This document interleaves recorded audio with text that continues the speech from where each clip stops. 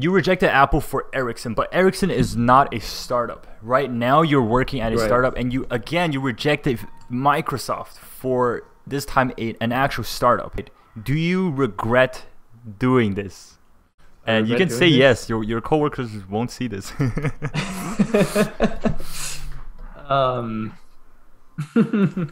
I regret? Seriously? 2 weeks ago, I polled you guys on whether you'd prefer an interview with someone who works at a big company or a startup. It was pretty close, so I decided to start with the startup. So for today's video, I'm interviewing my friend Xinchi. He's a graduating mechanical engineer student, but he works in software and hardware development. You already saw the video title, so let's get right into it. I put all the topics we talk about right below, so you can skip around, enjoy the video. Don't forget to like, comment, and 60% of you guys are not subscribed. Please subscribe. Alright, watch this, guys. Look at this background, alright? We got the campfire in the background. So this is the first ever Panfire interview. I don't know if this... Put your cam up, Xinchi. Alright, we're looking good. We're looking good. How was your day today, man? How was work? It was good. Huh? Yes, as you may have noticed, this interview is kind of scuffed. It's from my Twitch livestream and it's my first time doing this. But don't worry, I condensed over 1 hour of interview content into 15 minutes, so there's no way this is bad. Just trust me and keep watching. Answer the damn question. How are you doing? Answer the question. Okay. You start. Yeah, I'm good. I had some problem with my microcontrollers, but now it's fixed. We'll get into what that is later, but my first question is, who are you? Well, my name is Shin, and who the hell are you? Oh my god. Dude, you failed the interview, bro. How did you pass your FAANG interview? Who are you, Xinchi? My name's Shin, and I'm 23 this year. I like coding as a hobby, and like that's kind of how I got into coding when I was young. But I mainly do like hardware development. Yeah. Let's get into the juice, the question of the day. Why did you reject Microsoft for a startup? I did like a thing with my partner back in Cégep or high school, and it was kind of like the beginning of a startup. Like throughout my university, I always had like this project in the back of my mind I wanted to do. That was the best timing. If I don't do it now, I just might not ever do it again. Before we get into the specifics of your startup, I want to ask you about your background. So what about your previous experience, previous internships? So after I got into McGill, well, my first internship, like real internships, I did it at Ericsson as a software developer. I was doing like 5G development, some core development in 5G. And you told me, right, for Ericsson you actually had another offer. Like, what was that other offer? Oh yeah, it was from Apple. So first of all, why did you refuse Apple for Ericsson? Mostly like the projects and the subject of the work was more intriguing to me. At Apple, it was like an intern in a not very interesting position. If I remember well, it was core OS. But at Ericsson, it was like in a main team that did like the biggest project of the company, which is networking. 5G, right? Yeah. And they're like one of the biggest 5G developer in the world. Yeah, and also I wanted to be in Shanghai, which is pretty cool actually, because like you grew up here, you're Canadian, but you applied for like a Chinese location. How was the pay there? Is it like much lower? Oh yeah, the pay was around like 6,500 RMB per month. 6.5K per month. Wait, how much is that per hour? 6.5K, 40 times 4, 160. Yes. Divide 600 to 40 RMB per day. Oh my god, you were getting scammed. No, not 40 RMB per day, per hour. Oh, per hour. Yes, sorry. Yeah. My math sucks. Damn, that's like $8 per hour, dude. Was it worth it? The experience? Was the experience worth it? Well, I wasn't doing it for the money, so I say for my personal growth, it was really worth it. What about the work-life balance there? Personally, it was good. Okay, so you would like 9 to 5 or? Technically, it was 9 to 5, but I was more doing like 11 to like 4. 11 to 4? Okay, you were chilling, dude. What the hell? You weren't even working, bro. Whatever. All right. Wait, cool. Is that good to say? Oh my god. No, you good. That's all of us. That's all of us. How were your teammates? Like, they spoke English, Chinese? Yeah, my teammates, they were like me. They were like studying in the US, and one was like Italian, They all spoke Oh, English. so some of them didn't speak Chinese? Yeah. Okay, wow, that's pretty cool. You don't want to go back, right, to China to work there? To work there, probably not.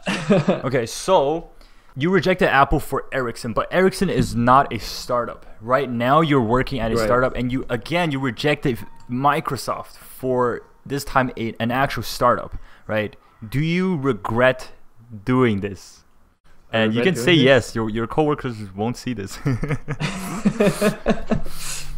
um, do I regret? Seriously, not one bit.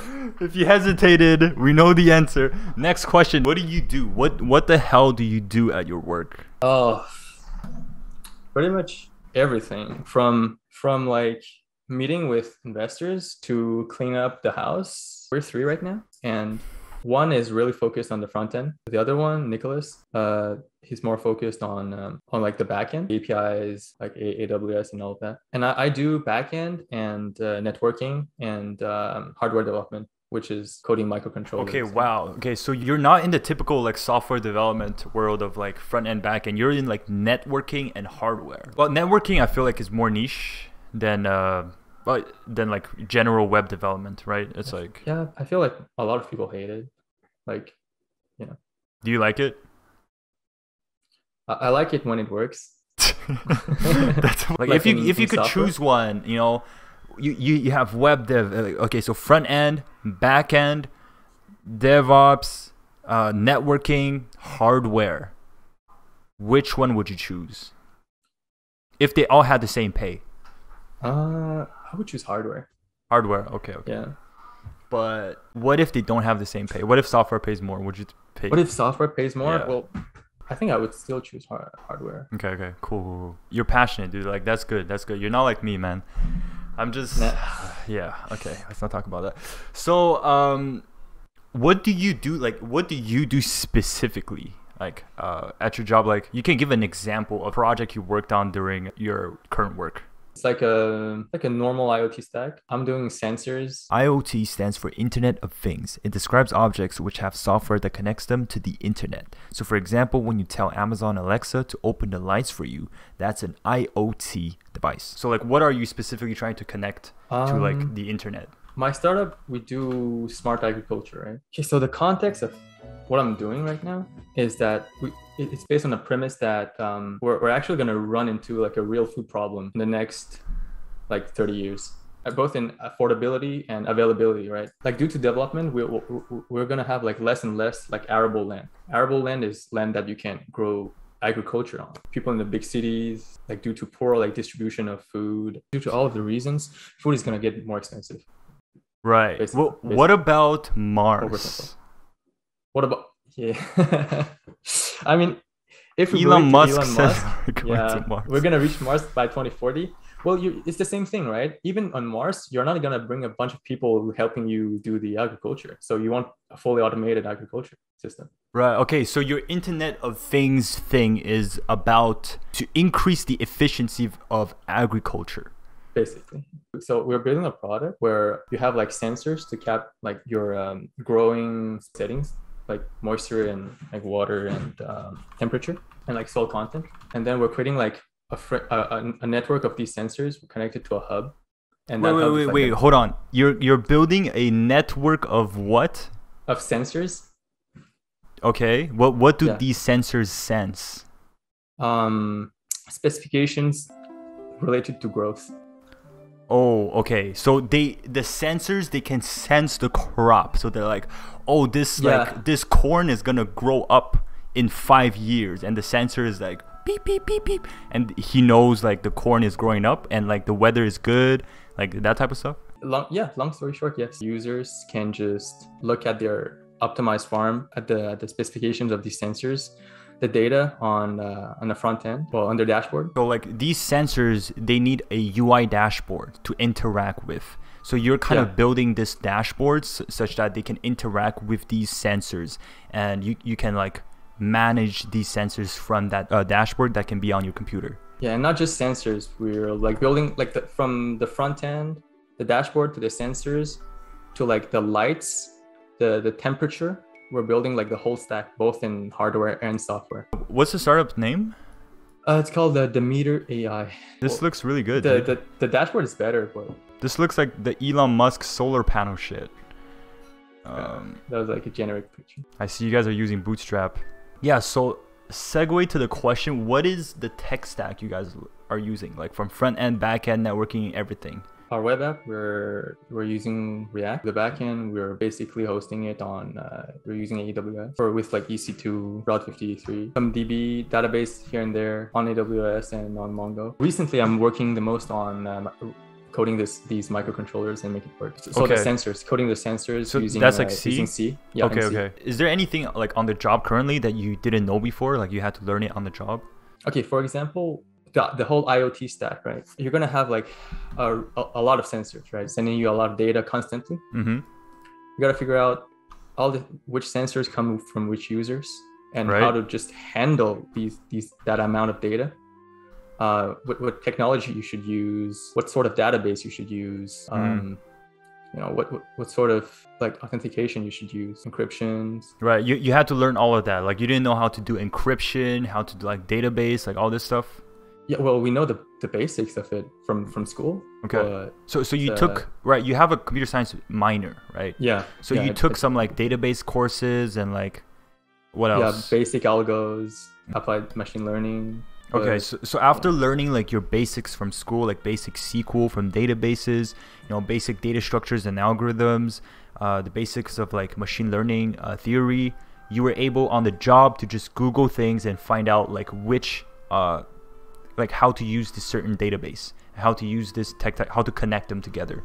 That's like what you learn on the job. Okay. Yeah, and we had to ask like a bunch of people too, but yeah. Mm-hmm. And are your coworkers like more experienced than you? In different aspects, yes, of course. How much do you think the math you learn helps you like day to day in your program development stuff, engineering stuff that you do now as part of software development, hardware development? Like literal application, I would say none. Literal application, none? Yeah, none. Oh God, you guys better drop your classes now. But I feel like, I mean, in different ways, like it developed like certain areas of thinking in your head, maybe in your subconscious. It would help. It helped. Yeah, I think it definitely like helps logically, at least a little bit. Yeah. It's kind of like lead coding. What's your pay right now at Right this now, startup? Yeah, compared to what Microsoft would have offered you. Well, compared to anything, my pay is 0 right now. Oh, your pay is 0? Yeah, my pay is 0. No, equity, right? Yeah, we have equity, but we don't have a salary yet. What would Microsoft would have paid you? It would be around like 35 per hour. Okay, so 35 Canadian, around 35 Canadian per hour, and you refuse that for 0 per hour. You are a true man of passion following your dreams. Congratulate, claps in the chat, guys. Some things you gotta do it now, never. What's your plan? What's your 5-year plan? You know, or what are you gonna do next? My plan for the next 2 years at least is definitely gonna be in this startup. So we're gonna apply for ventures soon, for some more incubators. Right. And we'll see how that works out. If it doesn't, then like we have other plans. I don't know if people say, oh, like I don't believe in if no one believes in our idea, then we believe in you here, Xinchi. We all believe in you. 71 people here. We all believe in you. Just make sure to give us a 0.1% equity to all of us. But yes, so your plan is to keep doing your startup for at least the next 2 years. So next 2 years, if it doesn't work, what's your plan? Then I'll call you and like, man, I need a job. I'll be homeless, bro. Favorite C compiler ID or C++? C mate. What? I'm kidding. C I want to say Visual Studio Code, but I know I'm gonna get roasted here. Yeah. That's what I use for everything. Oh, so do you ask how important is cybersecurity aspect of your line of work? Do you know anything about that? Yeah, well, we tried to. I feel like that's the hardest. Like to make sure that in your whole stack, there's no like leak that can be hacked into, right? So how do you guys deal with that? Well, the thing about leaking the security of the whole startup. here's my private key. It's our VPC. Yeah, okay, so maybe we can't talk about that. All right, so Xinchi, I think this is the end. Thank you so much for coming and doing this interview. Everyone, please give some hearts in the chat for Xinchi. And Xinchi, if you want to shout out your Instagram or anything, go ahead. Sure. Well, I appreciate it too, Pan. And my IG is at QIXXIN. All right, I'll head out. Peace. Peace. Get the hell out of here. All right. If you made it this far, thank you. And I also wanted to thank you for something else really quickly. 100K subs, crazy. I can't believe this is happening. I dreamed of this when I was 8 years old, and oh my god, oh my god. Yeah, wow. I don't know what to say. I'm so grateful, and I'll probably thank you again once I get that silver play button. I'll put it right there. And yeah, I'll keep making videos, live streaming, everything else, and